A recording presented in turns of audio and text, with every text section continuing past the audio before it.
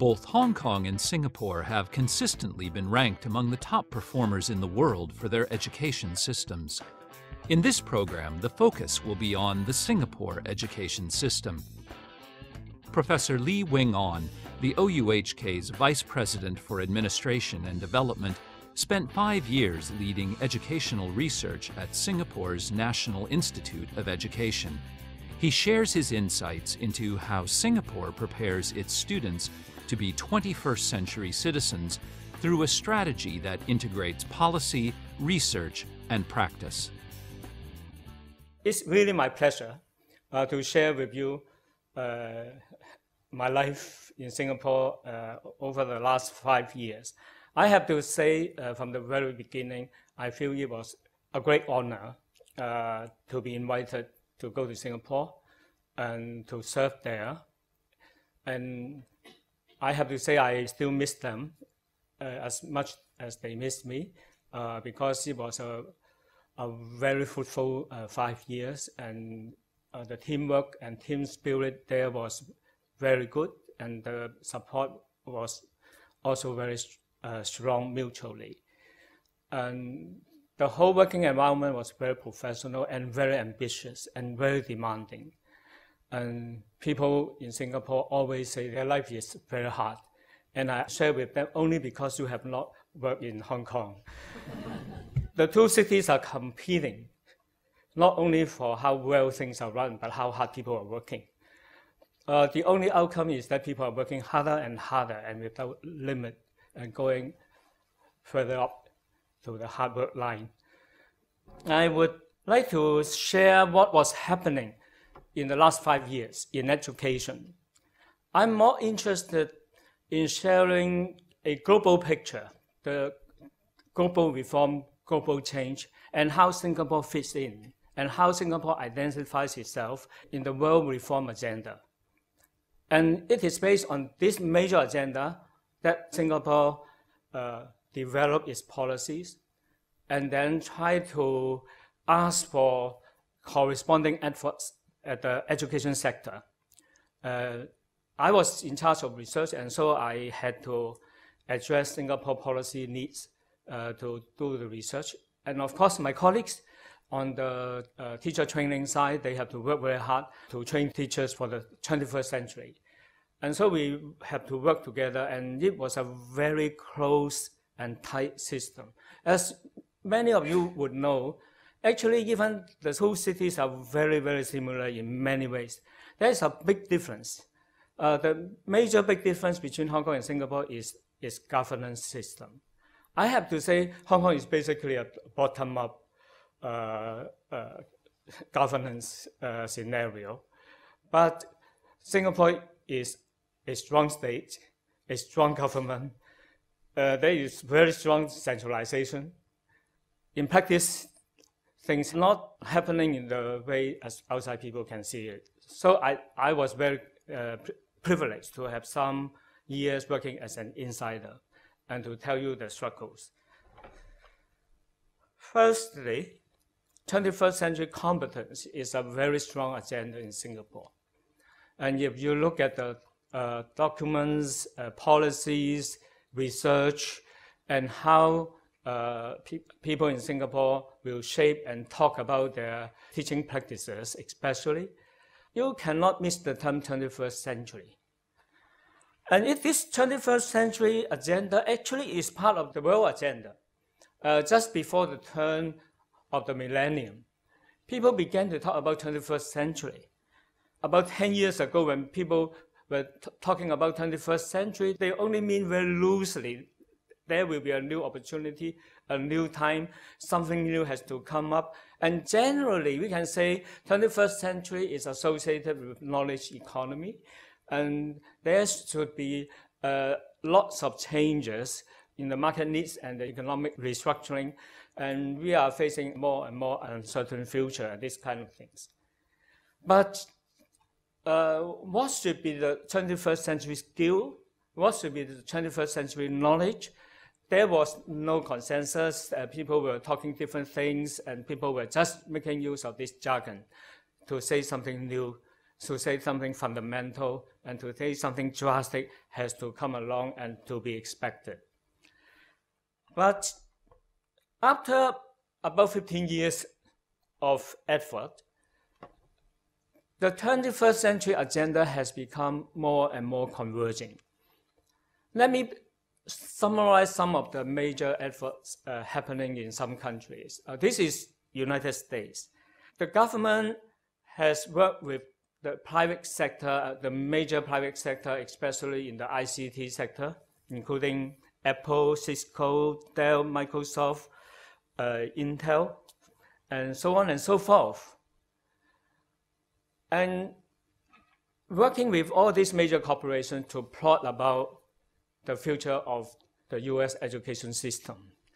And US has a very urgent need to revamp its education system, especially during the last 10 or 15 years, when most of the international assessment exercises show that Asian countries are rising to the top.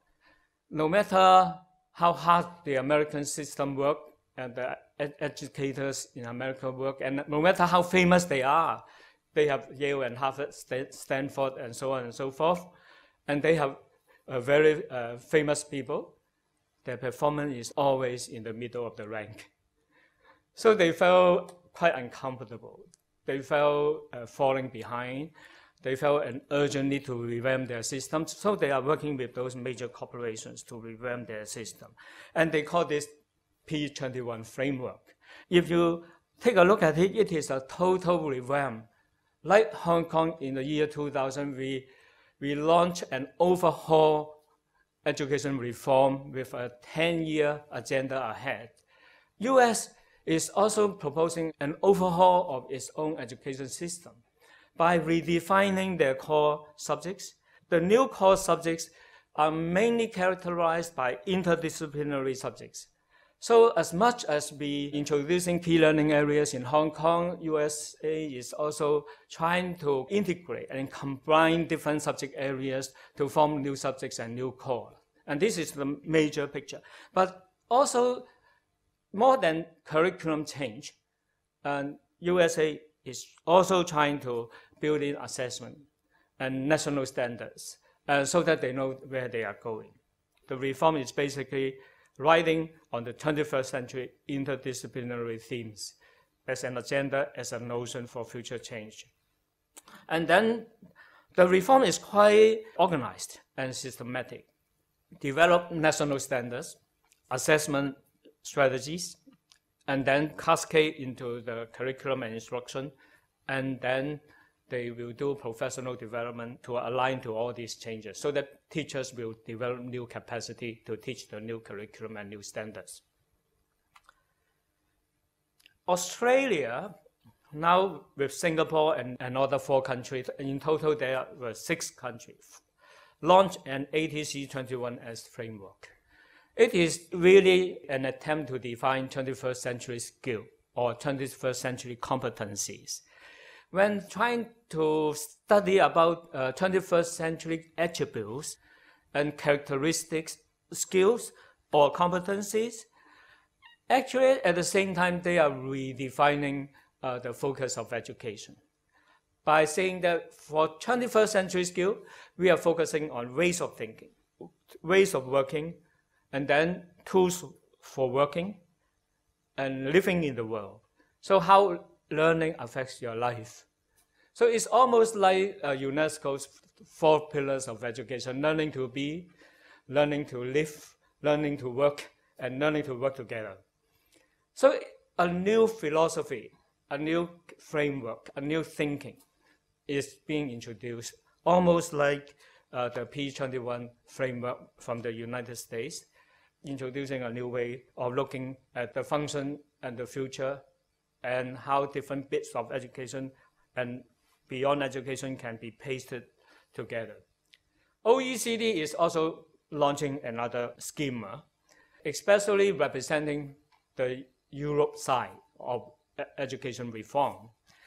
And basically the clusters of the reforms are represented in the 3 circles in this diagram, focusing on interactive learning, autonomous learning, and also heterogeneous group, especially addressing to the increasing diversity of the population because of migration in European countries. And so for 21st century, it is more and more emphasized towards the ability to work diverse ability groups, diverse ethnic groups.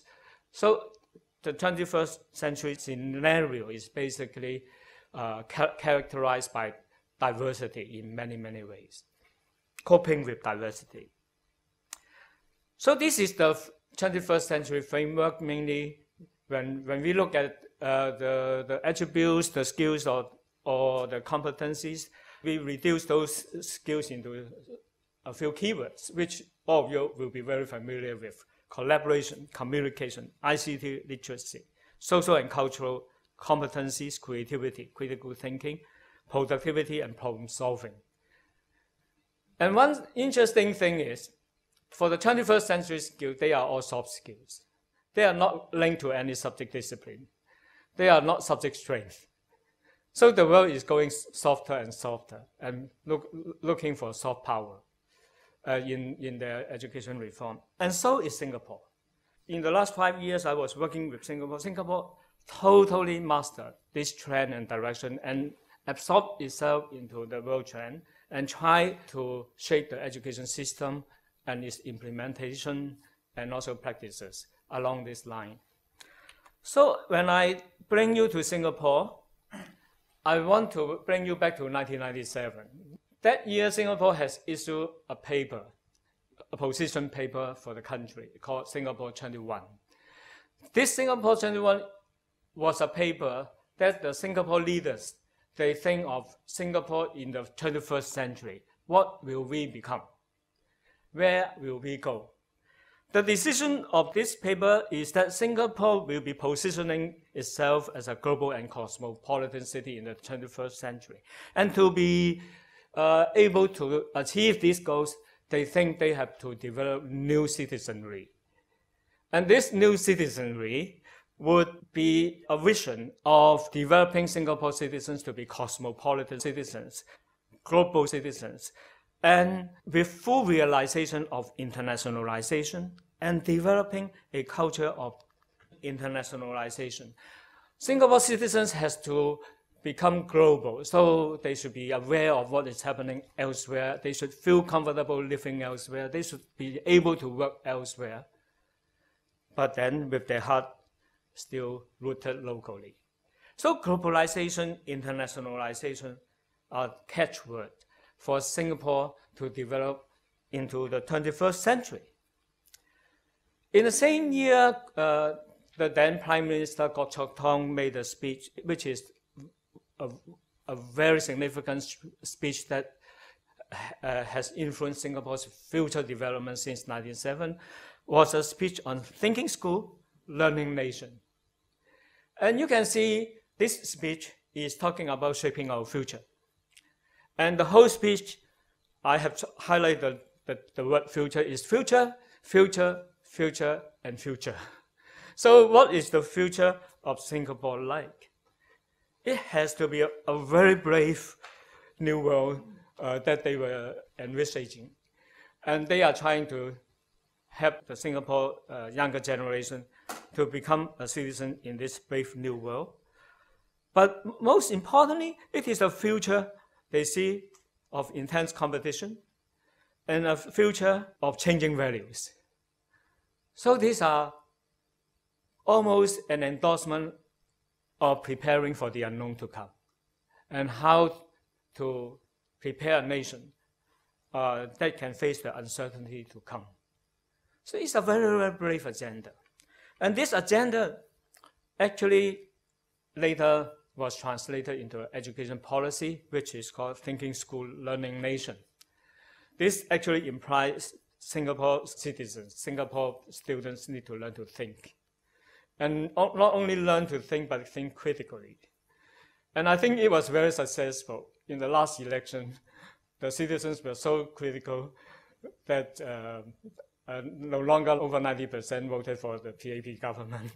Only 60% voted. The other 40% was thinking differently. That caused a lot of concern about the government. I actually give the government credit because the government became very liberal and tolerant in order to allow its own citizens to think differently. So how to manage the differences and another story. But this has been translated into the school policy. And the school policy, since then, is always talking about thinking, about critical thinking, about learning, not only from within, but from elsewhere. So that defines the nation's efforts. Part of the assistance to allow for this change is a major effort being devoted to develop an ICT plan for improving teaching and learning. There were 3 stages we can identify about the development of ICT and education. The 3 stages were quite identical to Hong Kong's 3 stages. Firstly, to provide hardware. Later on, they find that there will be too many computers given to the school and nobody knows how to use them. And later on, they think they need software. And then later on, after having hardware and software, then they realize having both hardware and software are not able to improve our education and classroom learning experience. We need teachers knowing how to use them, optimizing, maximizing the utility of ICT into teaching and learning strategies.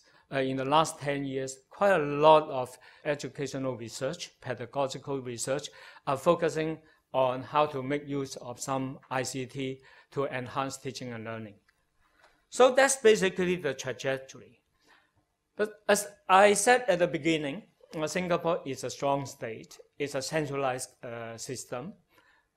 So everything was planned. So what you see from now is the planning and how this plan became materialized step by step.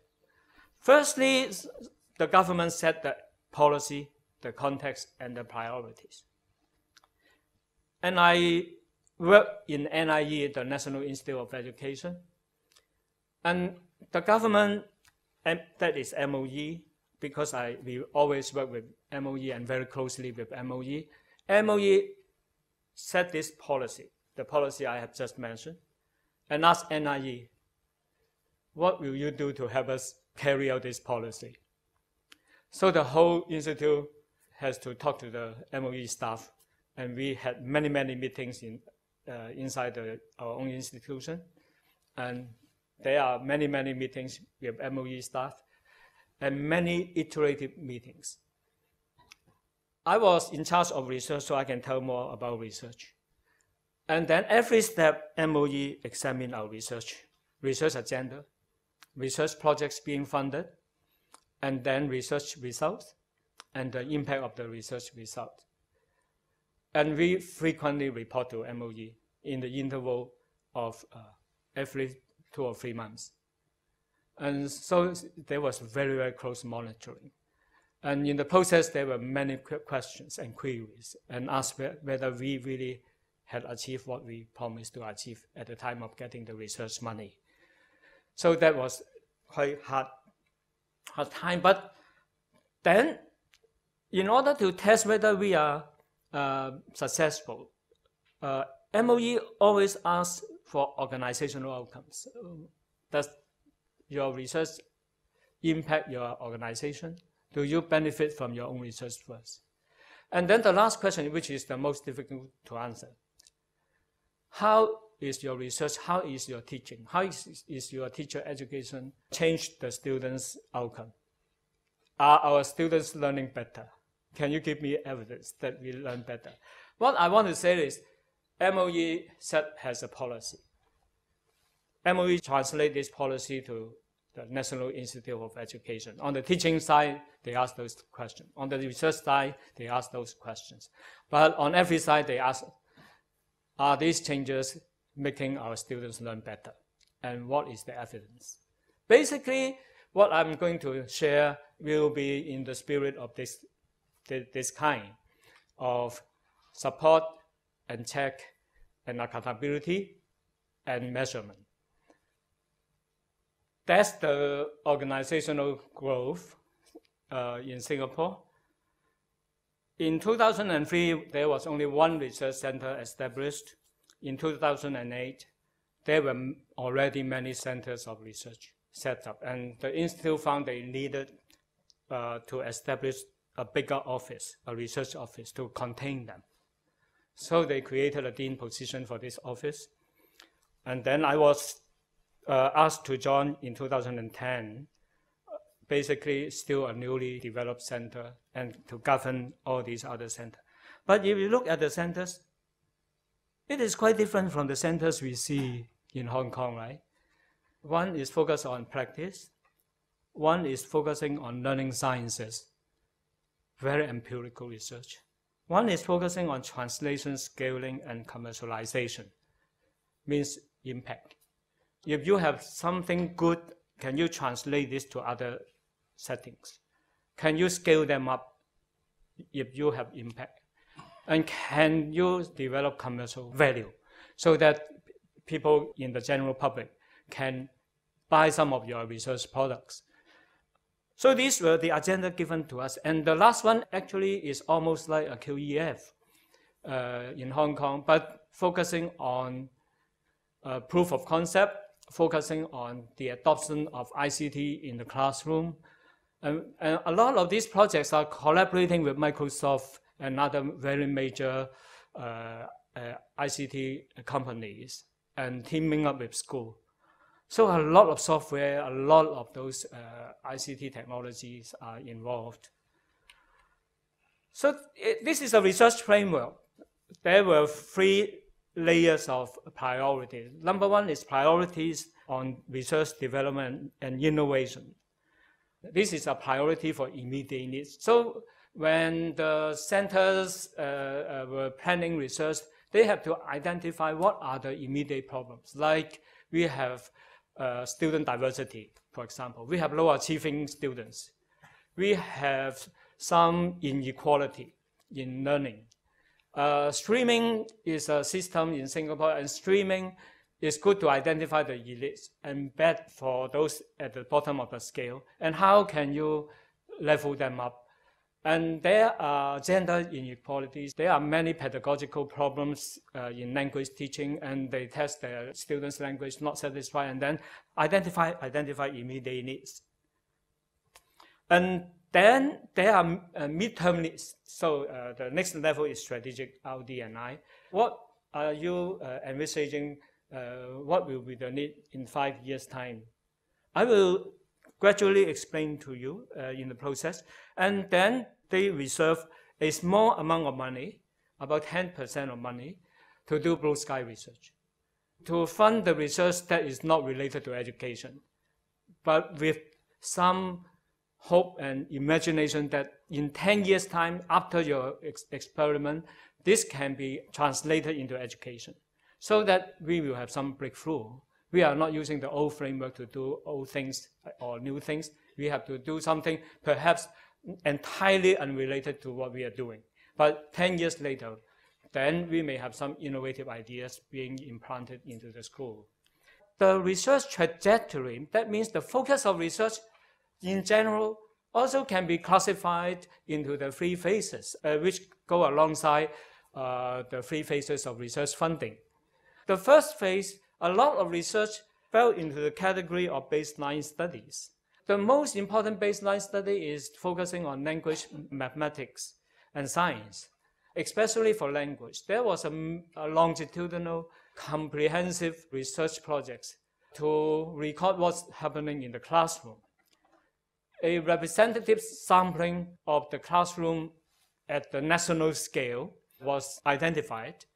This was really a big project, and then the research was to video this selected classroom for video analysis, for pedagogical analysis, to identify what are the major teaching models, approaches, and methodologies by the teachers that represent Singapore teachers' general teaching approaches.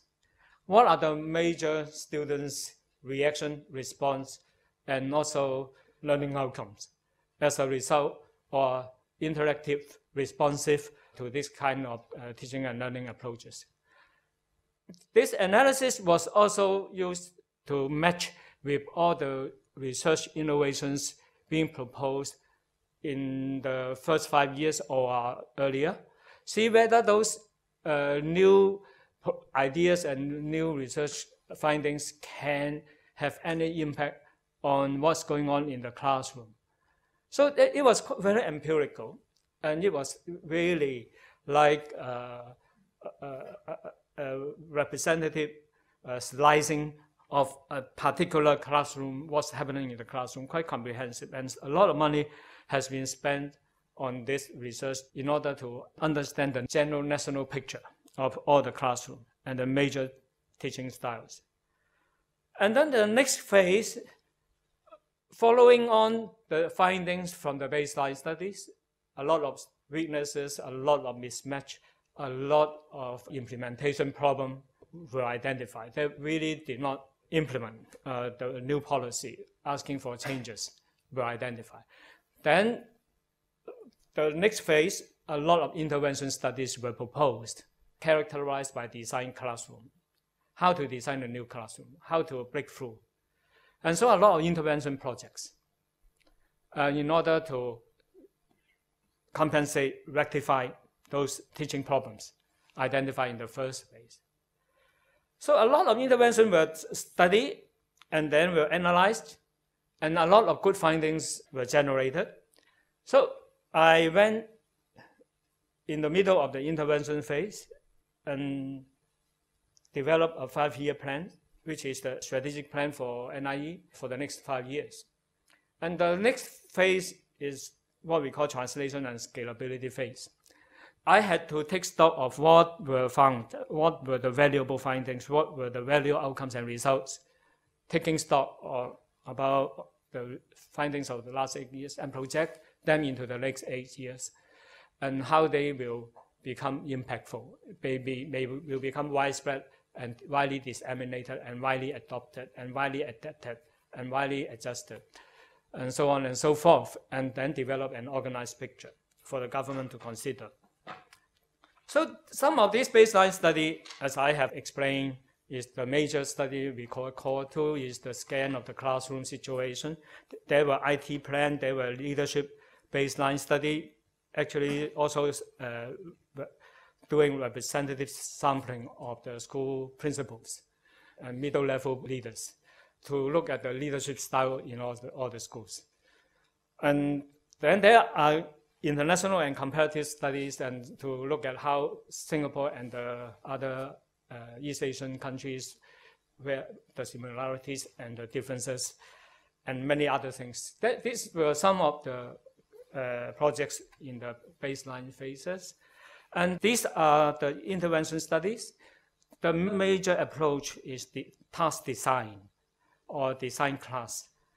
So there were basically a lesson plan approach that will design a classroom, how to teach a lesson, and develop critical thinking and discourse.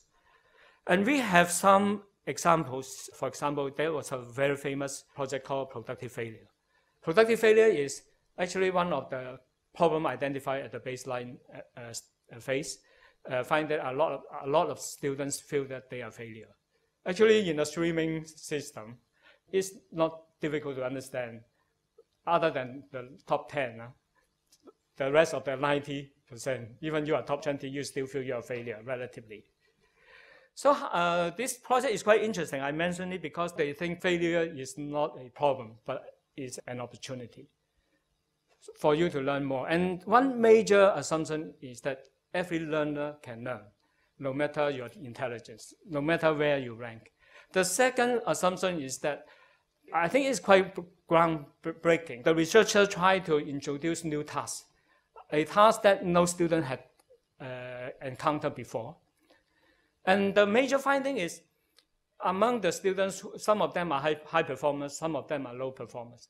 But if all of them are given a new task and none of them encountered before, the major finding in this research is despite the level of learning, despite the smartness or the intelligence of the student, all the students had an equal chance to learn in a meaningful way.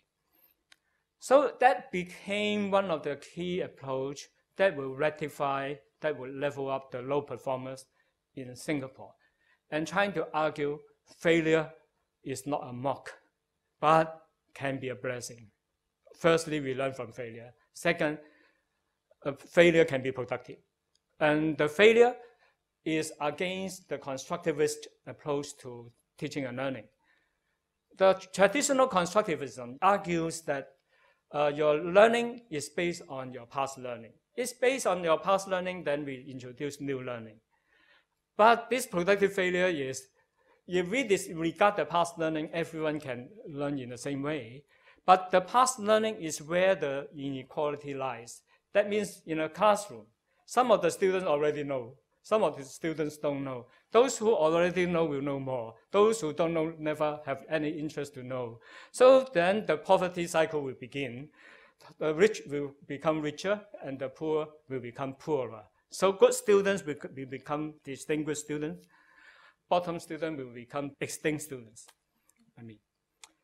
I'm going to introduce a group Scrupple project.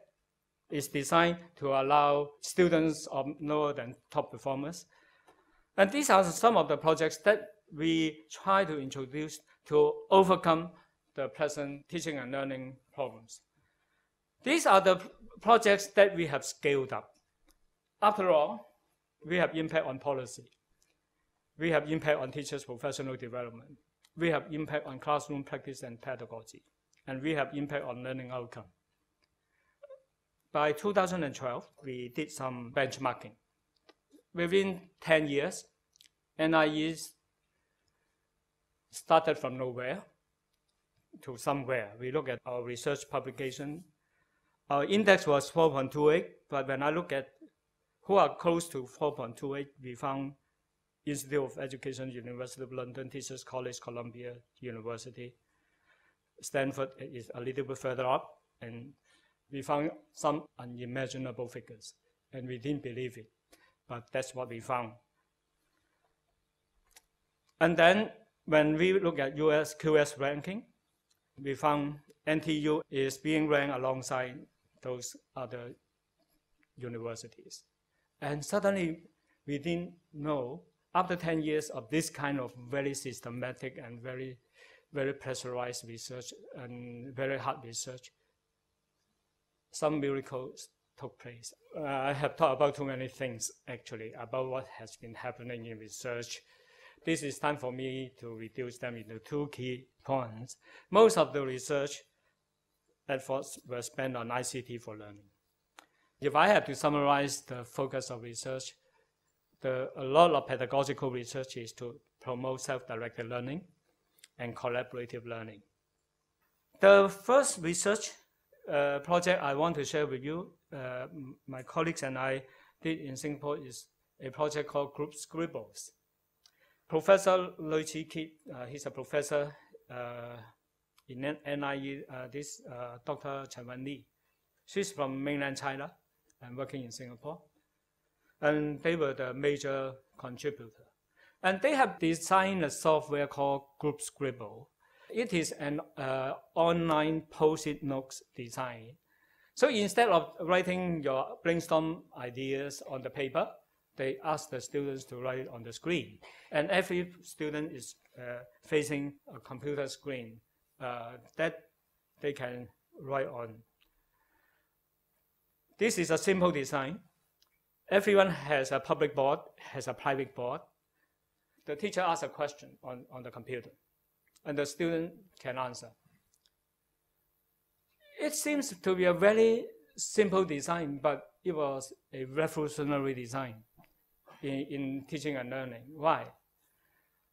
When we were doing educational reform and pedagogical reform, we all know that the major trend is to facilitate interactive teaching and learning, to encourage teachers not to talk too much, but allow students to talk, and then turning from a lecturer into a facilitator. But does interactive teaching really taking place in classroom? I give you an example. If the teacher asks one question, if there's a class of 40 students, if I ask every student to answer the question, if each question takes 1 minute, so how many questions can the teacher ask if the class time is 40 minutes? Only one question, right? Normally, it's an unequal game when talking about interactive teaching and learning. Mostly the very hyperactive students will raise hands, yell, and shout, and then answer. And then the quiet students were sitting there quiet, stay quiet. And the teachers will not have time to attend to those very quiet students. The teacher also needs some voice, some noise, so that the question and answer can continue. But it's not an equal participation, right? Okay, if the quiz time is reduced to half a minute, you can only have half a minute to answer.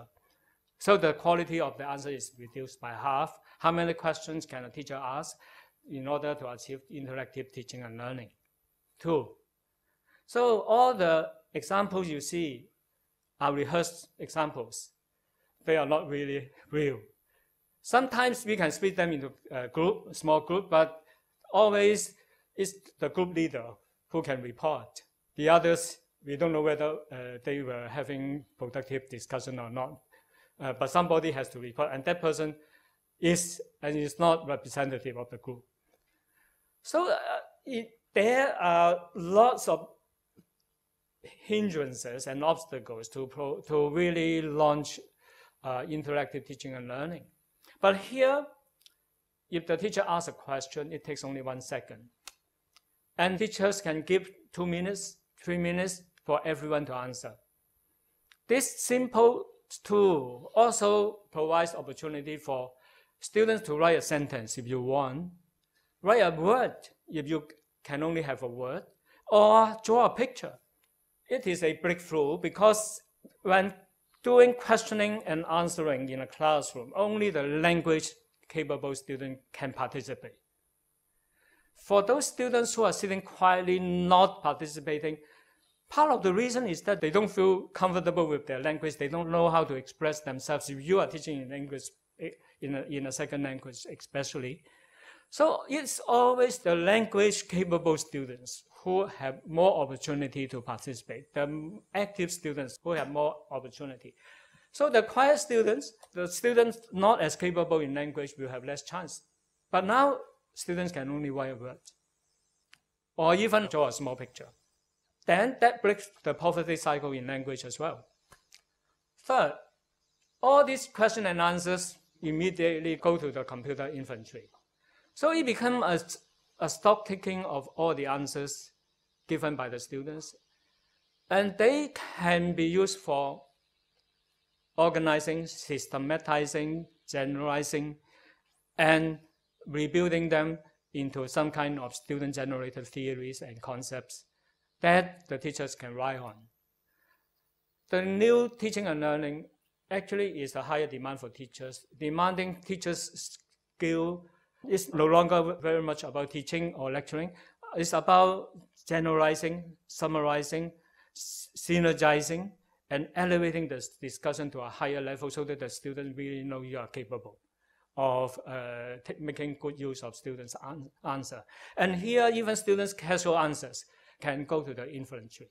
So we can start a very simple knowledge building. What is more, suddenly 40 students is not a problem. So we don't need a small classroom to have interactive teaching and learning.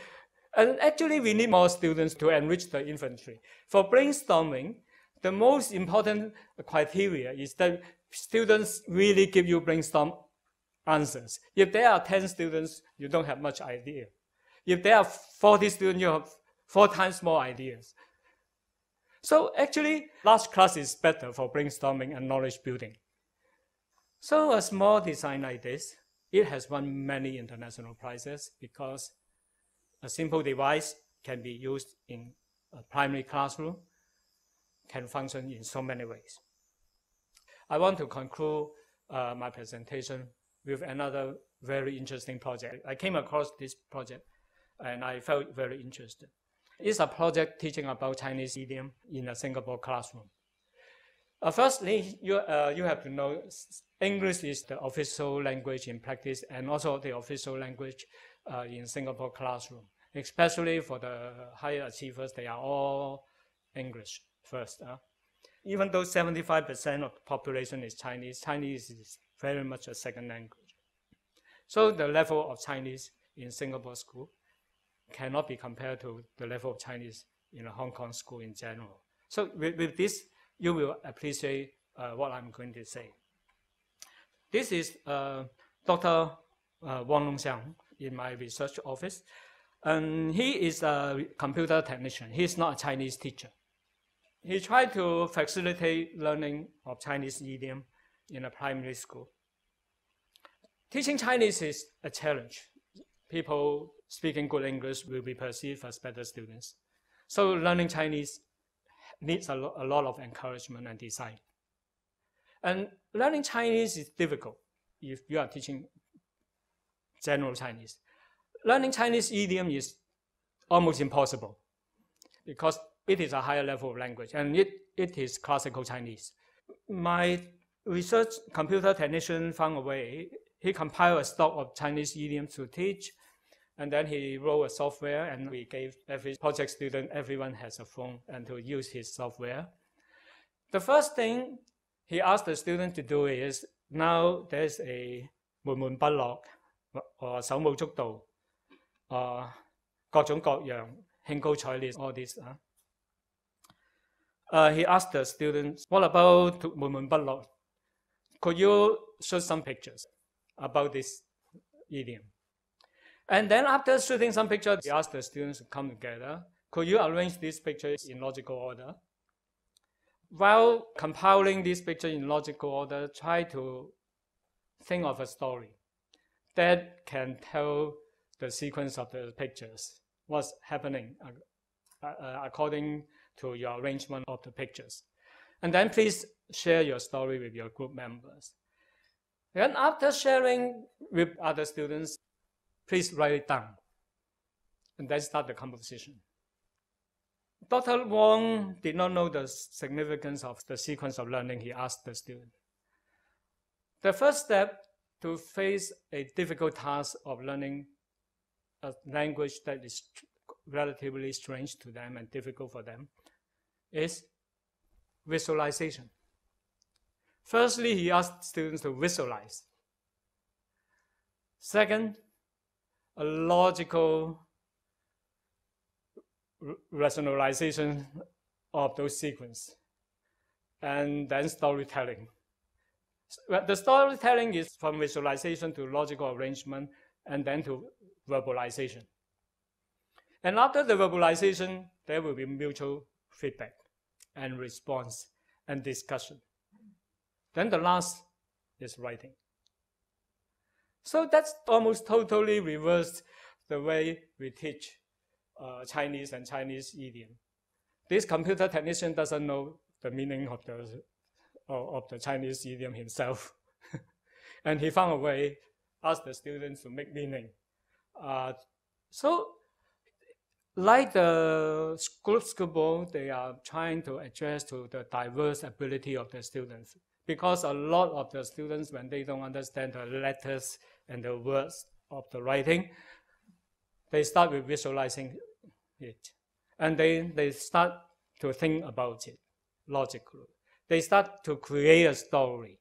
Then they start verbalizing it. And they start discussing. After that, their composition is good. I end my presentation in this. I really enjoyed the research projects I did in Singapore. There were many, many other very interesting stories. But these two are just very simple designs, but they were making innovation in the classroom. Thank you very much.